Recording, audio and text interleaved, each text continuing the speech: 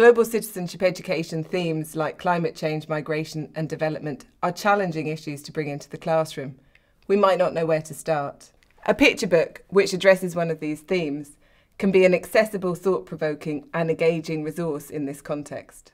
So what do I mean when I use the phrase picture books? Well, of course, there are informational picture books, books like Tim Marshall's Prisoners of Geography.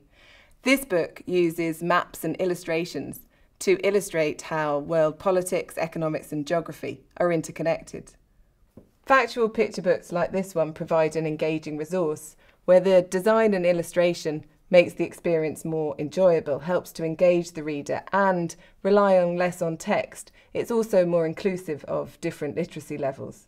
But there are also fictional and non-fictional narrative books which, through a story, help to introduce or explore a citizenship theme.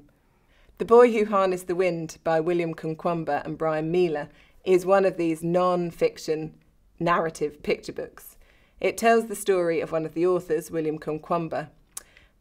William is from Malawi and he uses a book from his library and waste materials that he finds in a dump to build a windmill, which ultimately enables him to irrigate his village and to fight famine.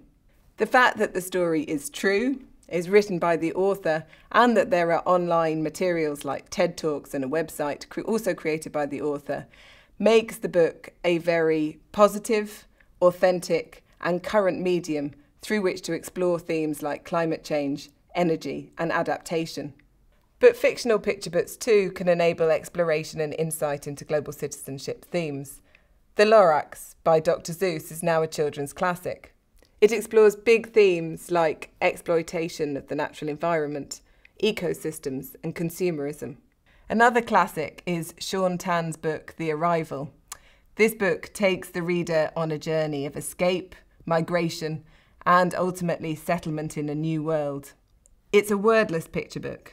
In fact, its wordlessness helps to recreate the experience it's portraying, that of being somewhere where you don't speak the language and you're relying on visual cues to make sense of the world and to communicate what you want to say. These narrative picture books can be a particularly useful resource in teaching global citizenship education. They support learners in empathising and seeing things from the perspectives of characters who may be in very different circumstances to themselves. As well as building empathy, this means that learners' emotional responses to citizenship themes are developed and explored, as well as more knowledge-based learning. These picture books also support citizenship-related skills and discussion. Today's print world is very multimodal. We don't simply communicate through text, but through images, icons, and design traits like colour and font. A modern picture book brings together, plays with, and exploits these different forms of communication, and that's what creates the reading experience. Sometimes the text and the image contradict each other or show different perspectives, and that makes the picture book playful, ambiguous and complex. There's often different ways of understanding the picture book, and it's this complexity that can support classroom discussion and individual reflection of what would otherwise be very big and very complex concepts. Whichever class you're teaching, even if it's 6th class and the senior classes in the primary school, picture books can be an enjoyable and engaging way of bringing complex concepts into the classroom.